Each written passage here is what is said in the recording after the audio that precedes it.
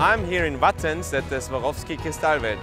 Today we're gonna have a look at the courses of the women elite individual time trial.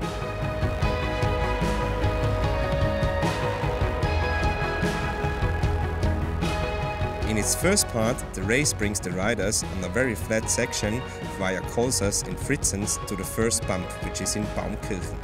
The second part of the race, which starts in Thaur and goes via Absam to Innsbruck, is the harder part of the race, with some bumps and hills, until the riders arrive at the finish line in Innsbruck.